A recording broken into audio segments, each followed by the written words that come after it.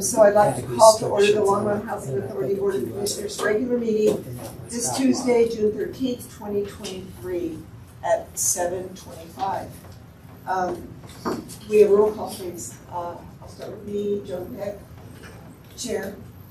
Susie Longmont-Ferry, Commissioner. Marshall Martin, Commissioner. Aaron Rodriguez, Commissioner. Tim Waters, Commissioner. Harold Dominguez, Interim Executive Director. Andrew Daniels, County Supervisor. Molly O'Donnell, Housing Director. Erica Myers, Executive Assistant. Sarah Ray, Public Safety. Lisa Yalna, Regional Manager. Sean McCoy, Commissioner. Tim Hall, Assistant City Attorney. Okay, looks like we're all here. We need to review and approve the May 16th minutes. Can I have a motion? I move we approve the minutes as presented. Second.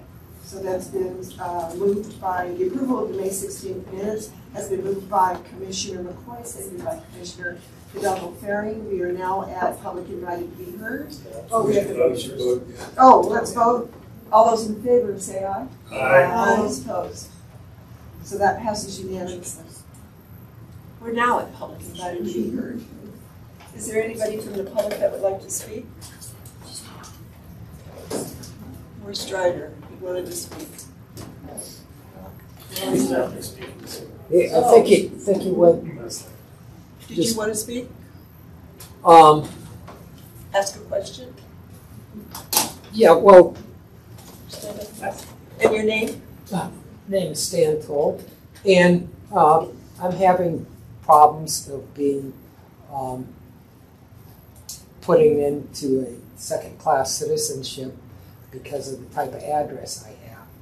And some places are denying me services, and I don't really know who, if it's, they're saying the city is putting pressure on him to do this, and then some people in the city says, no, that's just a private group doing that. And it doesn't quite make sense to me. And so at the point right now, I'm just trying to figure out where exactly this is coming from and who's pressuring who. So anyway, that's where I'm at right there. Okay, thank you, Stan. We're now at old and new business. Appointment of a deputy secretary. Yeah, so I'll speak to that. So when we actually got into the closing with Element on Zinnia, based on some of the financing models, there was a point where they needed somebody to attest to my signature that it was actually me that had an office with the housing authority. And so the way that it's structured is that fortunately the chair came in that day, and it was like, well, I know that the chair is going to be in, let's just set the signature line for the chair. But as we were moving to closing, had you not been coming in that day, it created an issue. So our proposal is to create a deputy secretary of the housing authority, which is Erica. And then in the sense when we're signing these documents where somebody has to attest that it's me signing it, we can do it. We tried to say, well, why don't we just get a notary? Well, it's not a notary that you need in there. It's actually an officer of the organization. And so that's why we're putting this on, is to have Erica in that position so that she can attest to my signature.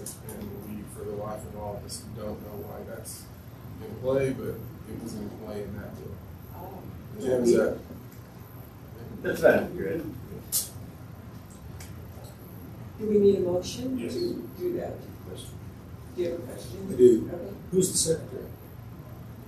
You're the secretary. You are? I mean, I'm yeah. the secretary. Yeah. Yeah. That's the way that it's always been created, is that the executive director, my position, is the secretary. And so we, instead of mangling everything to try to redo it, we thought that the easiest solution right now is to say we can create a deputy secretary. Just been around this for 6 years and didn't know you were the secretary. I'm going to appoint Erica Myers as the Deputy Secretary. I have a question. Yes. Erica, are you fine with that? I already notarized the signature, so Right. All right. Good question. So that motion to nominate, to move that Erica be the deputy secretary has been moved by Commissioner Rodriguez and seconded by Commissioner Martin. All those in favor say aye. Aye. All those opposed? That passes. Unanimously. Congratulations, Erica.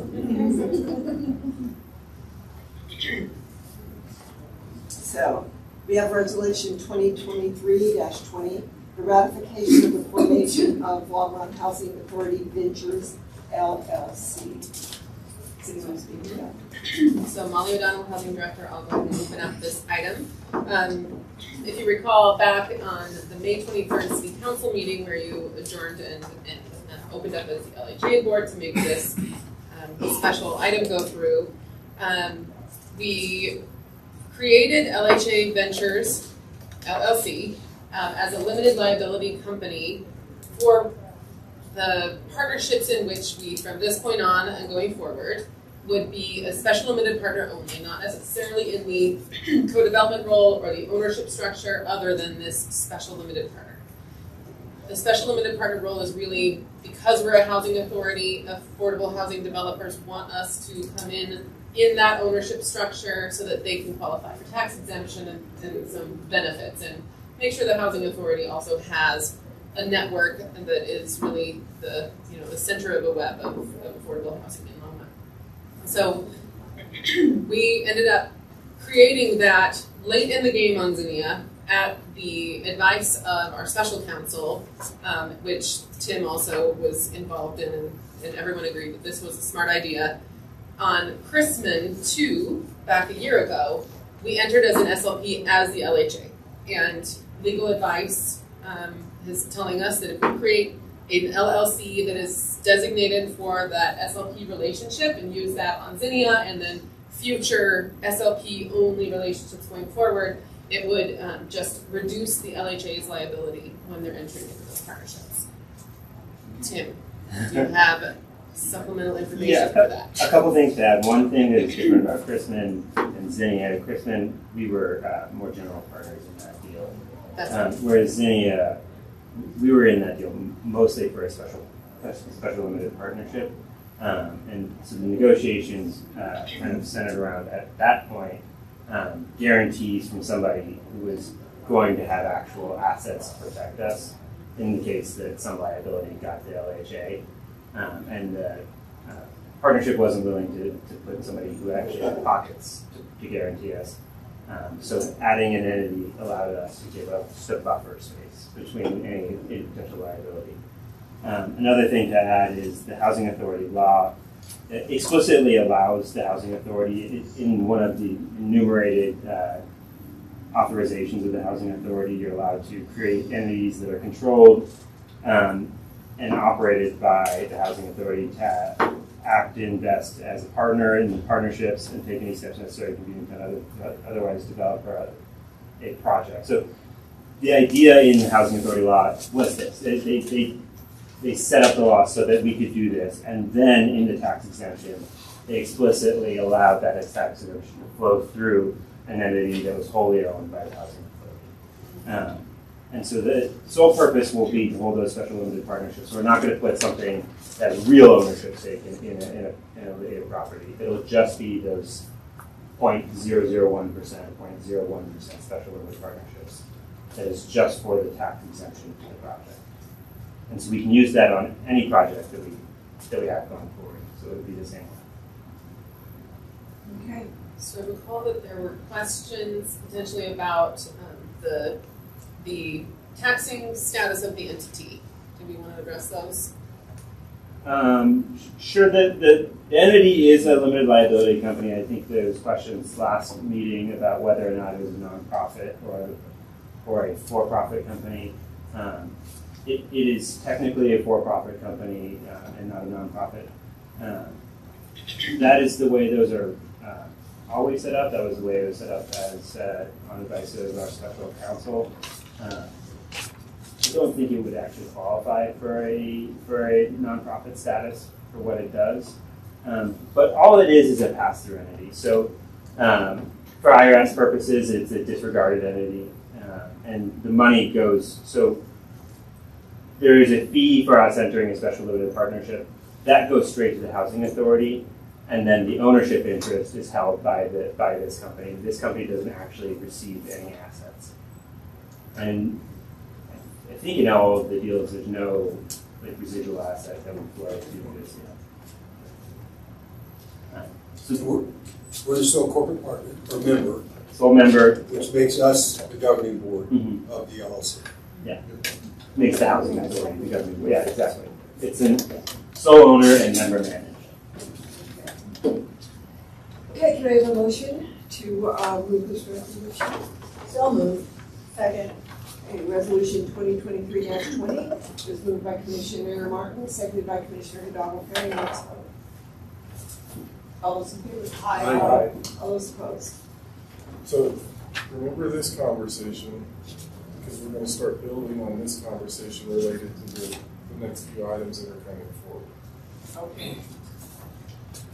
Thanks for the heads up. It just, it's, yeah, points, it's like falling out, jumping.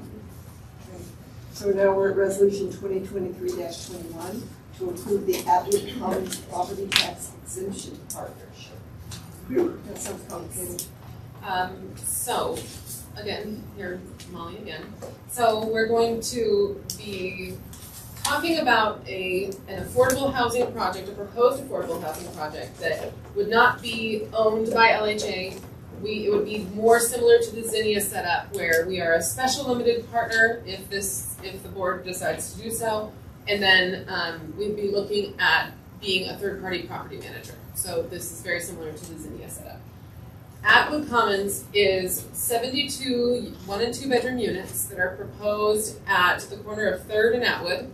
So there's I think a little gasomat there right now, and then the rest of the land is paved or dirt. So there's a long-time Longmont developer that's had an option to purchase that property. They were looking at market rentals, market for sale, and then eventually wanted to enter the LIHTC realm and see how that goes. And also, it is a good financing setup for this specific deal. Part of that, you know, I think when the project initially came forward, there was a lot of consternation regarding parking and other issues. One of the things that we also know about affordable housing projects is that when you look at the parking, what we see in parking at all of our affordable housing is that it is lower than market rate. And so when our staff looked at parking at Crispin 1, which is very similar to this, it actually was parked at a much lower level than what we would typically see at normal market rate units. And so that was another piece that started making sense as we were just looking at the deal in a holistic way. And this might be happening again to another project as well, where people are looking at converting to LIHTC. Molly, how many units did you say? 72 1- and 2 bedrooms. And so they are pretty far through the entitlement process. They do plan on putting in for a tax credit application August 1st. And in order, they have to get some ducks in a row to be able to do that. One of those is proposing to you all a property tax exemption partnership. At this point, really what they need is just a commitment that we would enter into a partnership. In the past, what we would do is, for Crispin specifically is the model, we would bring forward a property tax exemption partnership concept with the fee built in, and the fee is based on the affordability of the project and several factors. And then you would commit to that as a partnership, and then when we're preparing for closing, we would have an actual resolution outlining the entity entering the partnership. So usually that's what we would do. In this case, we are presenting it as a very conceptual commitment to a property tax exemption partnership that would be specific to following the policy in effect at the time that we are entering into the partnership. Meaning, they need a commitment for their August 1st tax credit deadline, but there are some changes happening in the world of income averaging that we're going to get into shortly that might affect our property tax exemption policy. And so we wanted to make sure it was flexible enough for you to decide later what the exact partnership would look like. It would still come back to you, but this is kind of an interim step to help them with their application needs. I think in the pieces is if at the end of the day it doesn't work out, we don't have to do it. It's just letting them meet the requirements of the CHAPA application. And it's probably good to get into income averaging now. So the change condition, and I'm going to take you all back to Crispin 2 when we started working that project. If you remember when we started working Crispin 2, we were looking at income averaging. And what income averaging is, and this is also related to the market study that you have to do and where the units fit and what it looks like. But the component behind income averaging, sorry, I want to make sure I go through this line by line. The premise behind income averaging is that right now under typical affordable housing tax credit bills is really set at 60% AMI. And you try to get what you can, 30, 40 in that mix, but you can't go over 60% AMI.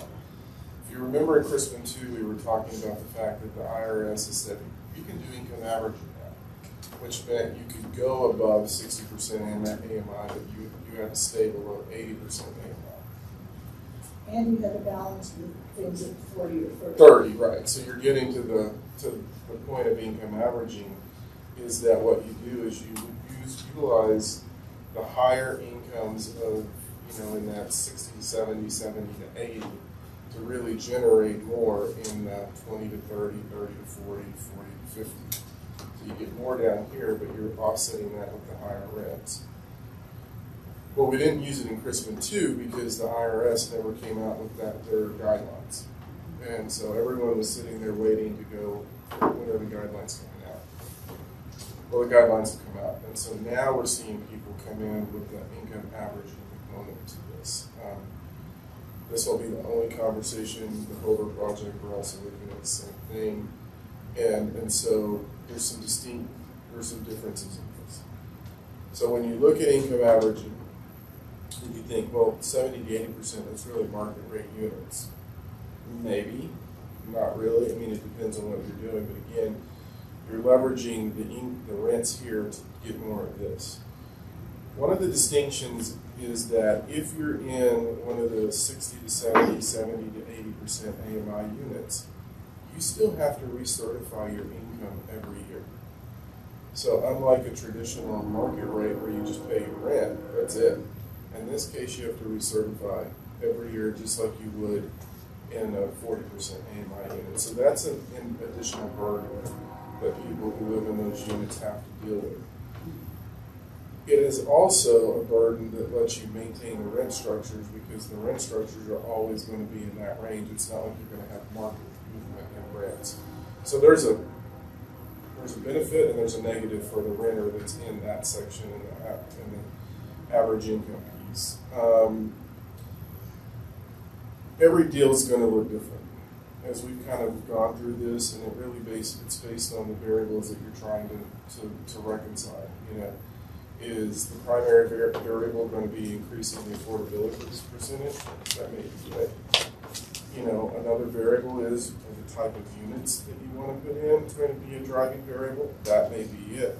And there will be times where those two variables conflict with each other. So if you want to put in 3 to 4 bedrooms, it's going to be harder to maximize the percentage of affordability because the expense associated with building a 3 or 4 bedroom in terms of the amount of real estate that you're using. Because for every 1 4-bedroom unit, you could get definitely 2 2-bedrooms, or depending on the space, you may be able to get 2 2-bedrooms and a 1-bedroom. So every average income deal is going to be different, which is this really most significant deviation in terms of how you look at this.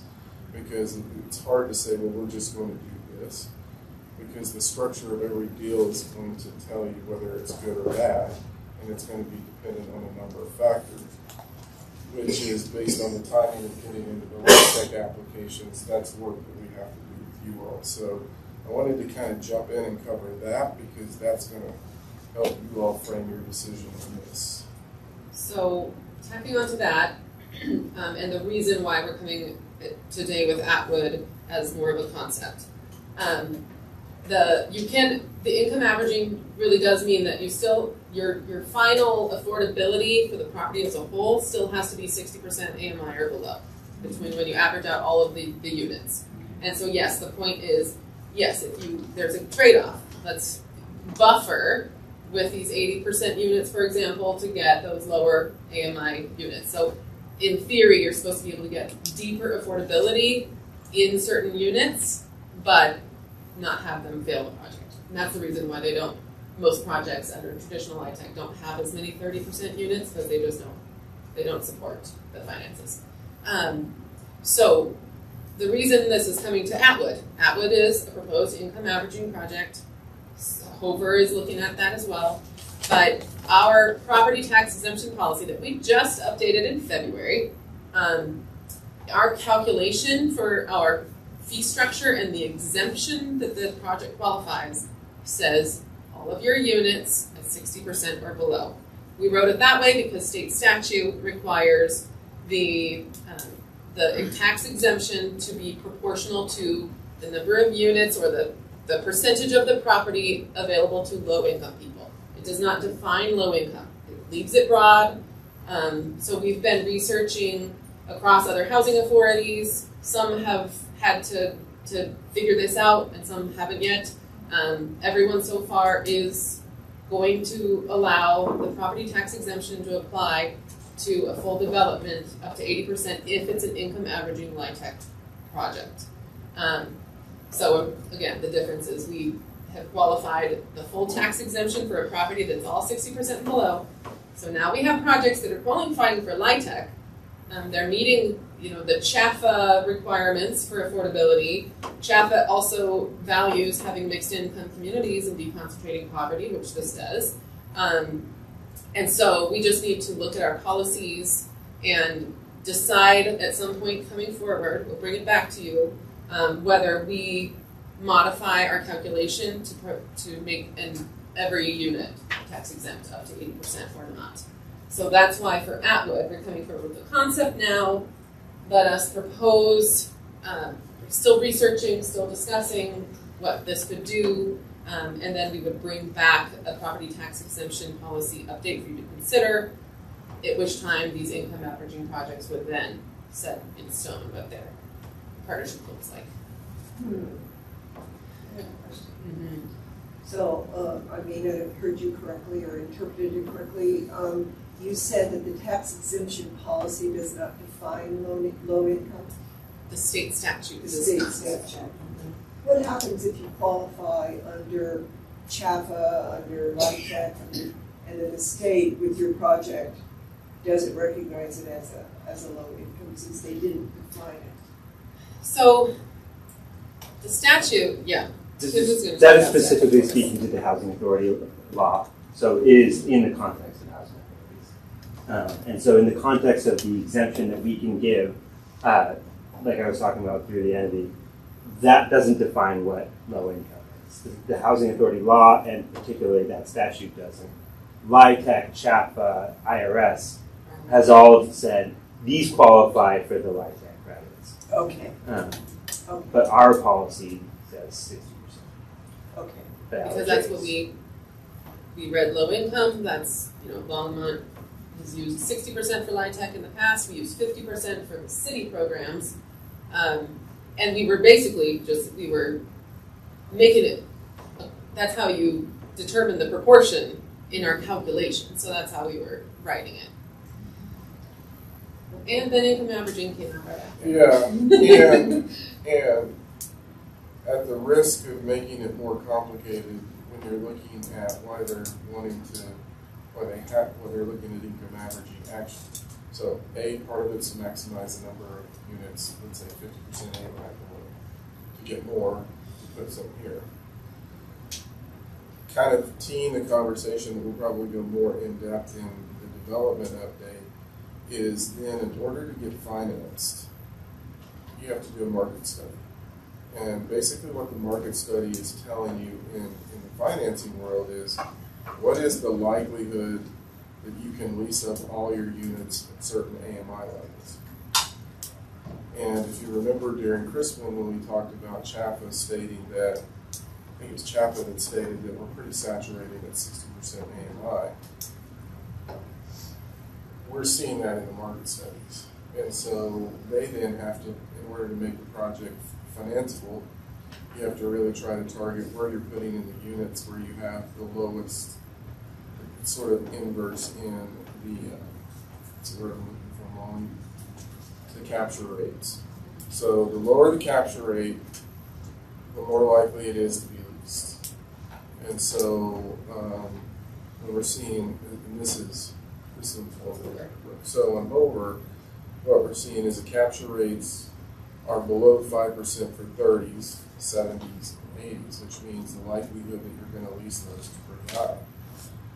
They're nearly zero for 70 to 80 because there are no 70 to 80s that we're seeing in the community. Litex in Longmont. And then the capture rate at 50% AMI is 30%, so to give you a sense of the difference, you're reducing your rentability, the ability to rent the units at 50 because it's a good 25 points higher than the others. 60% AMI capture rate is almost 35%. And so they're having to manage that in terms of making the project pass the financing test that the lenders bring into play. So you can start seeing where income averaging is becoming more of a discussion point in the LIHTC world because, especially here, is that if you see saturation here, then you're going to have to move here in order to make it more palatable or, to the lenders as they're trying to figure out the lending piece. So that's another piece to this puzzle that, as I stated earlier in the pre-session, is something that's making us reevaluate, ask some additional questions on our housing needs analysis because we're seeing some things that aren't quite lining up. So the market study is incredibly important to all of this. And I know it's, you're probably going, what are you all telling us? Because it took us a while to start bringing these pieces of the puzzle together. But you can see why they're trying to use this, what the market study's doing, and it's really taking us this way in really moving out of that 50 to 60%, or really more 60% AMI, you say. Right. Basically, we're saturated at 50s and 60s, so we may not lease them very quickly, which is not good for cash flow.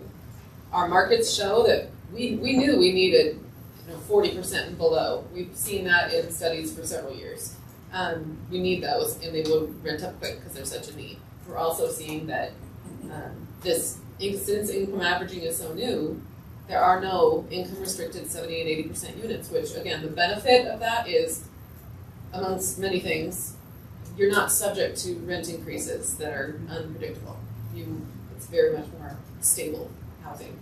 And if I can add to this, remember, I think it was a year or so ago, maybe prior to Councilmember or Commissioner McCoy joining us, as we were talking through affordability, I think we looked up and said, it wouldn't surprise us in a few years if on the housing ownership side, we look up and go 80 to 100% is shifting into that capital A on ownership. We said, it wouldn't surprise us if that's going to occur in the rental market too. That's what we have to start digging into because we think, and I'm going to preface this by saying we think that a lot of our 70 to 80 or 60 to 80 inventory in our community are probably older units.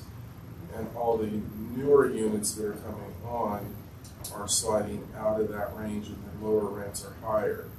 And so we're going back on the housing needs analysis to say, carve this up for us. Show us what it looks like in new units, and show us what it looks like in our historical inventory, because if we find that that's in fact what's occurring on the new units, that's just the canary in the coal mine to tell us that the rental margin is now going to be significant in that 60 to 80 because there's no units coming in to fill that. So those are the additional questions that are actually coming out of what we're learning in the market study that's now starting to inform a broader conversation. And to add on to that, we still want to see what our average rents are in the city, because that's the people. That's what people have. They're not going to go to new or old. They're going to go to what they can afford. So that's the people. So we want to see that. But when that is including both old and new stock, all we can affect change on new stock from here on with policy and what we choose to do. But we don't have control over existing stock. And so we need to know that differentiation to guide policy. So, a question again. When you say that you think it's going to go to the 60 to 80%, will that be defined through HUD as the next market for lower income? Because my understanding, well, to your question, that the market is saturated, you think in the 60% AMI. Can you, because of what you got your tax incentives for, your CHAPA, everything that you got funding for, can you reduce that in-house 40% AMI? And does that change your affordability to run your? I'm confused. I think I know where you're going. So HUD calls 80% AMI low income. Oh, they do. They do. For most places, separate that between for sale and rental market. In our area, well, at least in the state of Colorado, 60% and AMI below is traditionally what rental tax credit projects were capped at. And then really, like for our programs, our down payment assistance goes up to 80. So we've been looking at this 60 to 80 range as like a for sale market, even though that is changing. And 60 and below is rental. And then further in Longmont, because our prior housing data showed us that 60 was saturated, for the inclusionary housing programs, council chose to set it at 50 and below, because we knew 50 and below is where we actually need the units. We don't need them at 60. Okay. And CHAPA is now sliding to 80%. Oh, they Right, that's what that was that's- that. So That actually was like the that. state is now moving there, Okay. which we still have a lot of work to do on this, but I wanted to tie all of these pieces together because it's hard to look at this if you just go, well, what about this question? But it's related to income averaging, it's related to market studies. You know, once we can dig into it, as a policy perspective, we may have to come back and re-examine the 50% number because we may see something else occurring on that, for lack of a better word, that attainable piece. But we've got to dig into that. So does CHAPA keep up with HUD? Because, that's all we know. Can we fund that at that level? We can for certain programs, yeah. Okay. Yes. Is Brickwell a subsidiary of another company? Brickwell is a development company. Then they created this LLC is their subsidiary for this project. But overall, Brickwell is the developer, the LHA developer on the project. You said this is a long-time development. So there's a long-time Longmont developer that is now partnered with a LHA developer. Brickwell is the LHA. Differentiate, second question, just differentiate capture rate from occupancy rate. Capture rate is your ability, is basically the market that you have to fill the units. Occupancy rate is once you build the units, are they full? So it's more of what's your if I'm saying this right, what's the market that you have in your community to put people in the units as you're looking at the future? Occupancy is then the future in having people in there. So it's put into addressable markets, excuse me. I was just offering a word. I was going to have a second question. Sorry. It just went right out of my head. So, all right. So that's what I was going to ask. What you just described sounds to me like a ratio of market potential to numbers of units. So could I use ratio as opposed to rate? I would say the market potential sounds right. It's telling you if there's a market for this product versus occupancy is how well are you managing that project and turning over and releasing. All right. So it's the number of potential residents or lessees in relationship to the number of units and whatever the price point is. Yeah, that's what took me time because it's the vernacular that they use is different. Is there any other discussion or questions? Can I have a motion then to move 2023-21? I'll move resolution 2023-21. Second. Peace second. Can we also get direction to bring back the average income policy? Just to have that in the minutes. Sure, we can do that first, after we do the second. Okay, so the motion has been to approve 2023-21. It was made by Commissioner Hidalgo-Ferry, seconded by Commissioner Rodriguez. All those in favor say aye. Aye. All those opposed. So that carries unanimously. So we want to move to give direction to LHA staff to bring back the I'll move that we direct staff to bring back the income averaging policy. Property tax exemption policy Second.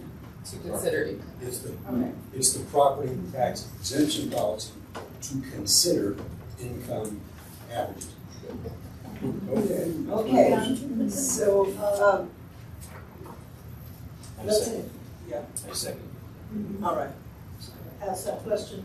Is this for discussion by the commission so that it's, as soon as we can discuss it or something from now?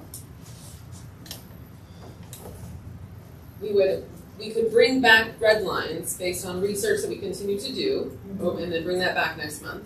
Yeah. Okay, yeah. I just wanted to get like a timeline because it sounds like you're going to have to be facing this pretty soon. Yeah, it's in front of us, so we hope to have something to you by the 18th. Okay. Unless there's an outlier that we come across that doesn't make sense, we'll let you know. Okay.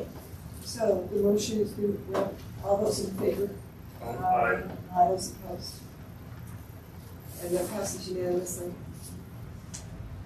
Very interesting. A lot of work. You're doing a lot of work. So now we're at the interim executive director's report. Harold, development updates? Oh, no. Whatever. Yeah. Whatever you want to do. Are we going to do the development updates first? Sure. Okay. So I'll start on those. All right.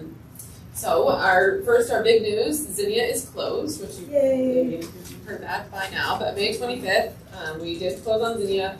Construction is in full force. We were out there this morning, and they are hauling a lot of old asphalt and doing a lot of grading right now. So that construction is anticipated to be 15 months, which means we would have lease up next fall 2024. And so we're still finalizing all of the paperwork associated with closing, but we're also moving into that construction phase. We're working to make sure residents are aware of what's going on, address safety issues on site, since we do have a whole building of people living right there next door. So we're moving into a new phase here. Next, we'll be preparing with all of the parties involved to plan our lease up process and nailing down our the more specifics on what we're going to do on our property management plan. So just to recap on the property management plan, that is, this is the first time that LHA has entered into an agreement to be a third-party property manager. So it's different than the rest of our LHA properties. And so that was its own agreement that we negotiated, and we really took that one very seriously to make sure we could rely on that going forward and try to anticipate as much as we could that it's way down the road. So why is it different? Why is this project different than the other projects?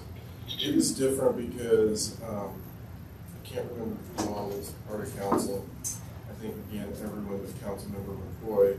If you remember when Fall River was being constructed and they had a gap they needed to fill in the balance sheets of $750,000, the city actually stepped in with the Affordable Housing Fund and purchased the property surrounding the suites to allow Fall River to go under construction. And so the way that deal was created, and it's created many, many issues, is that was prior to the city sitting in the role of the housing authority. So the way that was structured was we were agnostic in essence of how it was going to be built. And in many ways, based on, I think, what we were seeing at the time, felt that a different group may be more ready to do it based on all the challenges that the housing authority was dealing with. So that was this contract that sit over here. Based on how that was agreed upon with Element, the way that the housing authority, now that we're doing both, that we brought the housing authority into this was really operations of the facility, economies of scale in that world, but then also the special limited partnership. So that's a big reason why this one's different and more like Atwood, because of the way that that original contract was established with Element long before we took over the housing authority. So I wanted to clarify that. Thank you. Okay. Next, I wanted to give an update on how we're doing with Hover. So we are gearing up for that tax credit submittal August 1st, the application. We just got that market study Friday. That's what has been part of this discussion over the last few days. So it's very encouraging. Our market study looks great. And then we also got word on all the other developments across the state. They're submitting for tax credits at the same time as Hover. Atwood was one, so those two will be in the same bucket being considered.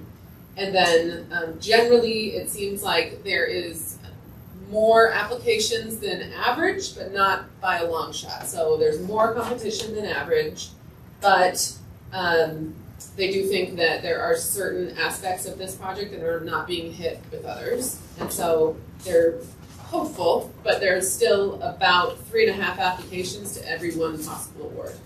So, and that's not too far off of normal. And that's why sometimes it is common to go back for a second time if you're not successful first. Other than that, we're in full concept design. We're getting some really great visuals of what the property might look like, and we're on July 18th in our next meeting here. We'll bring some of those visuals, and there's going to be several Hover items coming to you that day to prepare for that tax credit application. Then, if there's any questions on Hover, I'll pause. So Hover on income averaging is going to look different than, as we're looking at, will look different than Atwood, because remember Atwood's 1 and 2 bedroom units. Hover's 1, 2, 3, and 4 bedroom units. So to the point that I made earlier, that variable starts shifting how you look at the affordability piece, because there's a point then it's likely in that conversation that we're going to have to weigh those two variables against each other in terms of 3 and 4 bedroom units versus percentage of affordability, because it just takes up more space, and that's what starts adjusting the financials. Just out of curiosity, is the child care center out on Hover? It is in at the moment. We are seeking gap funding. We've got meetings set up with people all over the state. It feels like in the next couple of weeks to talk about gap funding opportunities. Okay. So it was out, Yeah, I know. and then it went back in because we were Shannon was made aware of some foundations and others that are interested in it. Great. This project, for the reason that the foundations are interested in it, is because it's unique in that there's not many housing projects, if any, that are family and looking at this component. So a lot of them will do early childhood, some will do housing. They haven't really done both, so that's intriguing to them.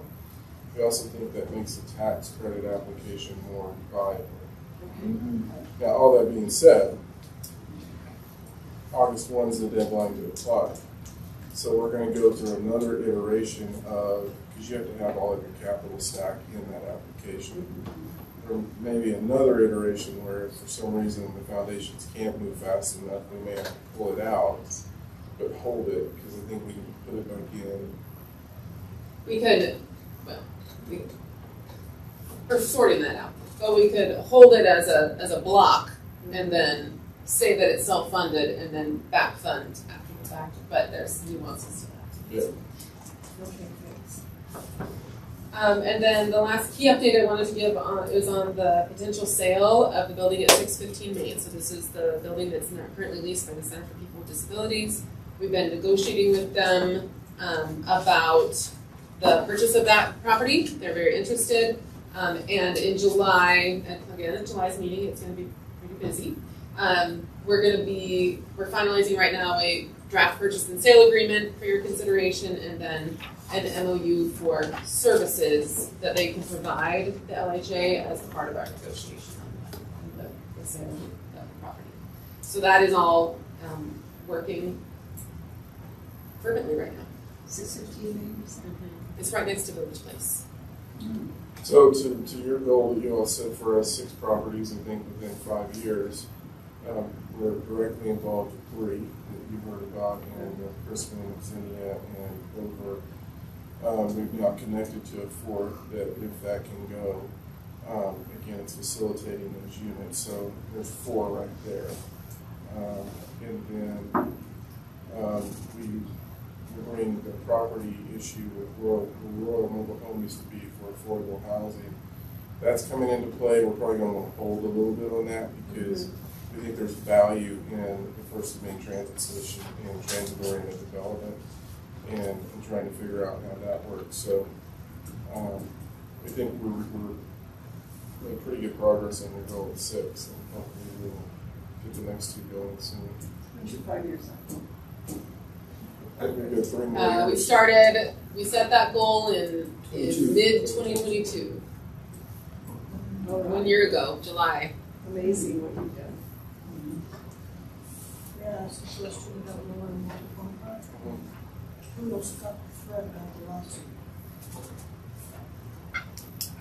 Lawsuit.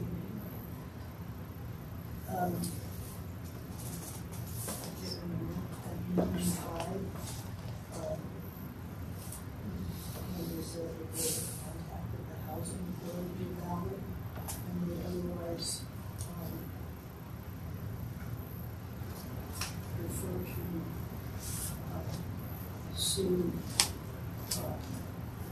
individual elected officials. I haven't heard that. And that's, and that's not housing authority, that's actually the city that owns it. And so the stormwater fund owns it now, and then the affordable housing fund's gonna purchase it from the stormwater fund. So yeah, no, nobody's contacted us in any of that. Well, there were many things about the voice recording and the being informed about several aspects of the deal. Their goal apparently is to slow or stop the development of the parcel. I heard that. Yes, and it's in. So the plan for Royal was outlined in a city council information item that came to you on June 6th on the council side. So basically the plan is to land bank at this point, so that we have a nice, rolling set of developments, and to make those calls about how it plays into First Amendment and allow the time for that to settle together. Yeah, one of the things that you will probably see both as the housing authority and potentially as the city council. So we're maxed staff-wise, and where we're looking at all the development work. And so we were evaluating how we can bring on some additional development positions. And what we've realized based on the money we're putting into the Affordable Housing Fund and the fee in lieu that's coming in, we actually have enough money to support that, but the financial policy doesn't allow us to do that. And so why it's going to toggle both sides of the equation is because the benefit is to the housing authority and the development staff to help get these projects moving and capacity to potentially do one more maybe down the road. But it's connected to this other side. And so I've asked Molly to work with Teresa and budget in terms of what we can do, what finances are available so that we could potentially create that position now and in connection with the Affordable Housing Fund and then move it forward in the future. Because they're max. We can't take any more based on the current workload. So we're evaluating how to bring people on pretty quick. The conversation, your question about how we're doing on the development and your reference to a retreat in 22, I carry around LHA goals and objectives everywhere I go. They're in that portfolio, and I keep thinking, one of these days, we're going to return to these and take stock of where we are, what progress we've made, what have we learned that needs to be refreshed, that there are some of the objectives, some of the intended outcomes, the dates have already passed, right? So in some ways it's out of date. But it would, maybe I'm the only one that cares about this, and I just need to sit with Molly and get an update. I'm not suggesting a retreat, so I'm not trying to add to the workload, but if it would be helpful to me if somebody took that and you could turn it into a landscape document and say, here's what we said we'd do, here's what we've done. This no longer applies, or it does apply, here's what we're something to keep this current. Otherwise, we spent a day, came up with pretty good stuff, and we've never looked at it. Now, you look at it all the time, I'm sure. We have not. We did go over an annual report in January, showing the progress that we made in 2022 and what the focus for 2023 Well, would was be. I in that meeting? I think it was actually the I one. think you were gone. Oh, well, There you go. so I can provide that. Yeah, I'd be there. And then, I mean, already things are happening so quickly that we're 6 months out from that. That's our going to already have updates to provide. If there was I'll go back and watch the recording of the meeting. January meetings. We'll let you know.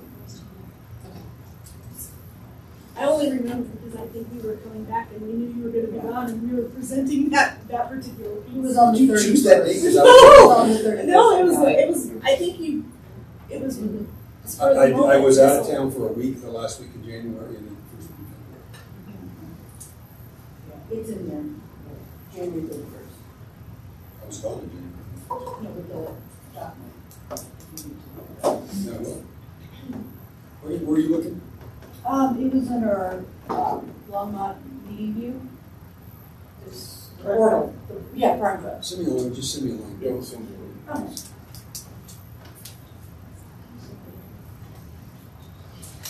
So, Molly, that's it? Great update, actually. Yeah. So as you can see, we have raised occupancy up to 95%, so one of the highest since I've been here. I think a lot of this is due to how we did change our waitlist procedures. About a month and a half ago, we have Diana, our admin assistant, managing all the waitlists. She's calling as soon as we get a notice. We're trying to pre-lease these units. Going through the current statuses, I'm actually going to do an update more of today, not even as of when I did this report. So Aspen Meadows neighborhood, we now have 5 vacant. One's been down for meth, and we're going to probably have 2 more down for meth. And 2 others are pending rentals. Aspen Meadows Seniors is that we had 6 vacant. We do have 6 vacant, but 5 of those are now rented as of this morning, and just 1 not leased.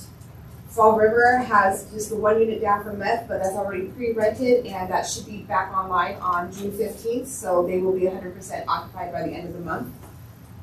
Hearthstone and Lodge, she has pending applications for both those units. Her main focus is getting ready for a REAC inspection with HUD tomorrow. So HUD will be out there doing the physical, going through all the cabinets, closets, everything and anything for probably about 6 to 8 hours. The suites, we have just 4 vacants and 3 of those are down units. The one rentable unit is already rented. It's an LHA unit. So once that's rented, all of our available units are filled. It will be the highest occupancy the suites has had in 3+ years.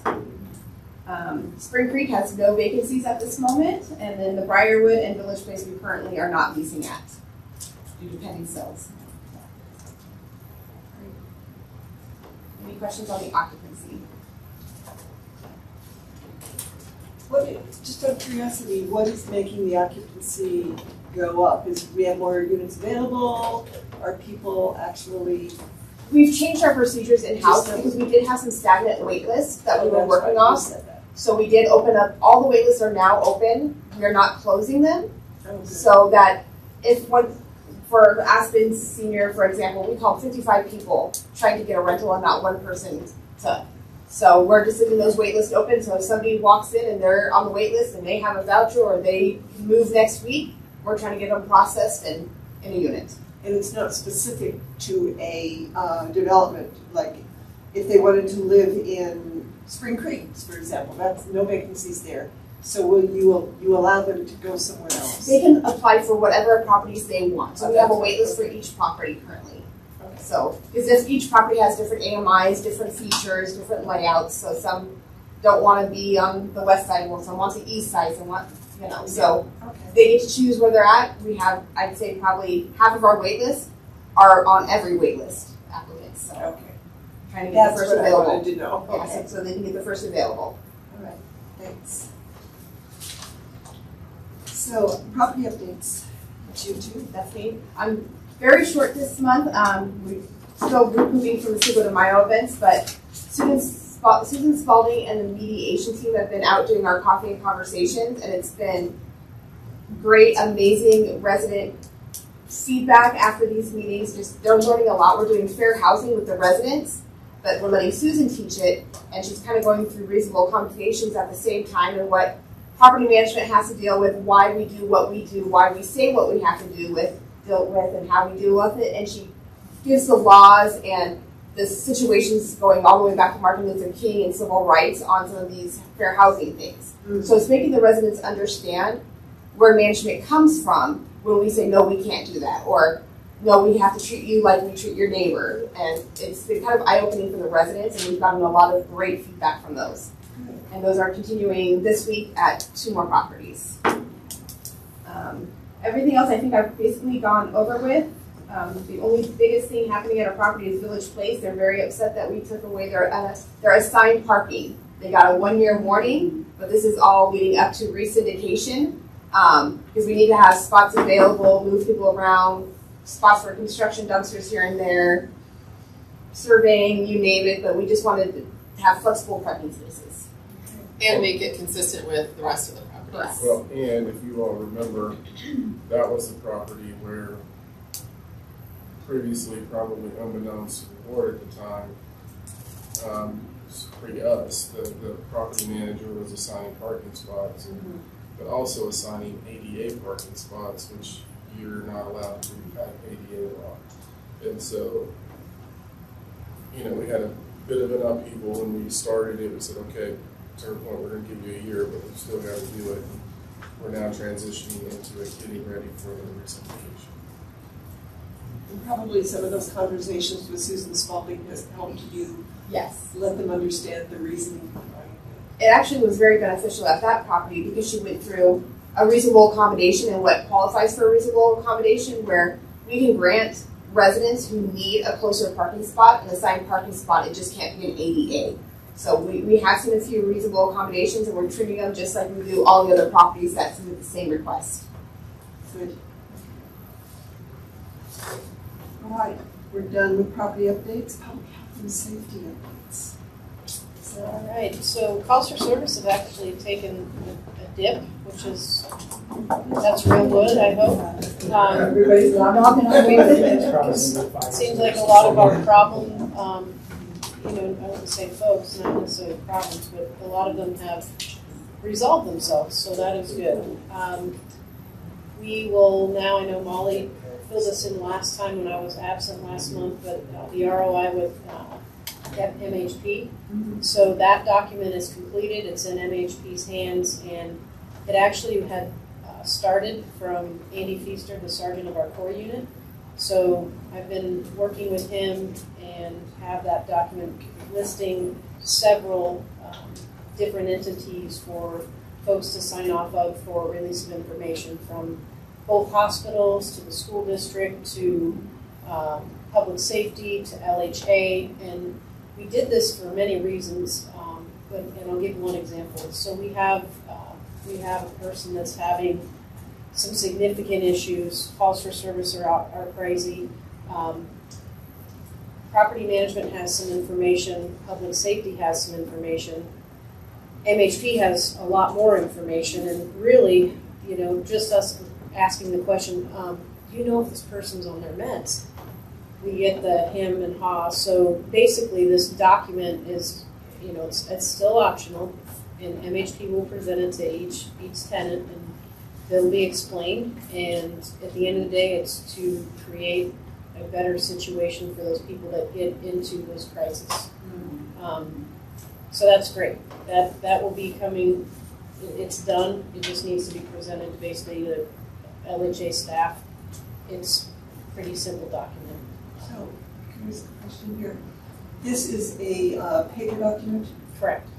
Do you share information through a database so that you would know exactly where this person is and if they're on medication or they? So due to HIPAA, that cannot be shared. So MHP would take that ROI and it would be verbal, yes or no, this person.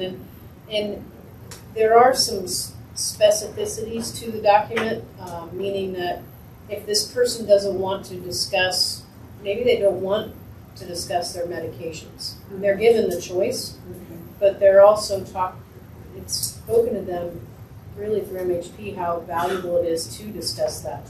So again, all options are on the table, but at least it's on the table for them. Okay. And we don't struggle so much. Good. And lastly, I know Harold had mentioned the P alert meth detector. We've received that. We've installed it in Village Place the last 24 hours, got some readings there. Really, we're trying to figure out a few inconsistencies with it, but now it's in Harold's office on a glass shelf, and we're hoping it basically levels out to some normalcy, so we have basically a place to start. And so just to recap, we're put that in a unit that we know is positive and vacant. And so we're testing because we have we cycle regular meth test process, and then we have this that we can compare them. So it's not in an occupied unit. No. Yeah. And we placed the decision was made to place it in a unit where we already knew the numbers. So still working through the data on that. To see if it registered the same numbers you came up with? Correct. And it did not? Or it did? That's to be determined. I'm still trying to determine that. Did it? Yeah. So we've got the feed Yeah, through so, the software system. So we've been looking at it, and so we saw it do what it was supposed to do. It bonked. One of the things, we really need 24 hours based on talking to them to see what it does, because there's still residue that may interfere, and so they wanted a longer period of time. So it did what we thought it was going to do originally, but then it just did something that I'm sitting there going, I don't know what it did. So unless somebody's going into my office, I don't know it. But so we're going to be watching this over the next 24 hours and probably move it around the building so we can just kind of get a sense of what baseline is. make sure that everybody's clean.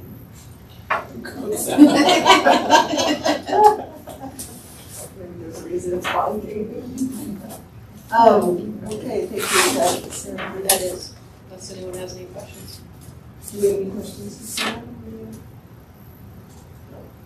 People All right. living with funky smoke detectors for 50 years. Why should we really expect this time? So what are commissioner comments? That was Just maybe a question about the question about the form and meds and information being shared and HIPAA and all the issues around HIPAA.